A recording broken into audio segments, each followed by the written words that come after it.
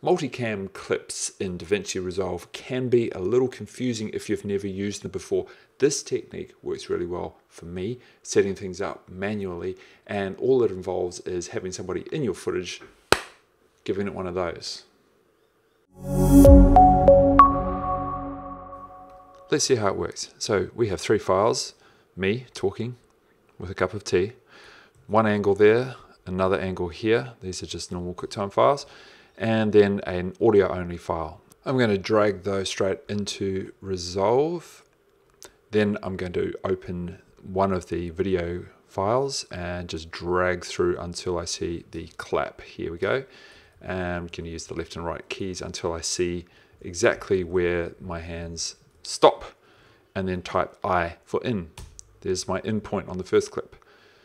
Going to open up the second one and do the same thing, drag until I see the clap, obviously from a different angle, and now type an I key when I get to exactly the same frame, and do the same thing on the wave file until I see that clap. In this instance it's a waveform, and type I to set the in point.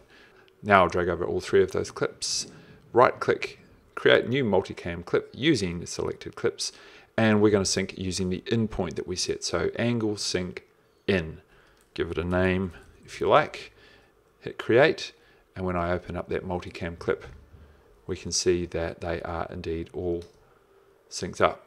If I make a new timeline now, I can drag my multicam clip into it and it comes through as one clip.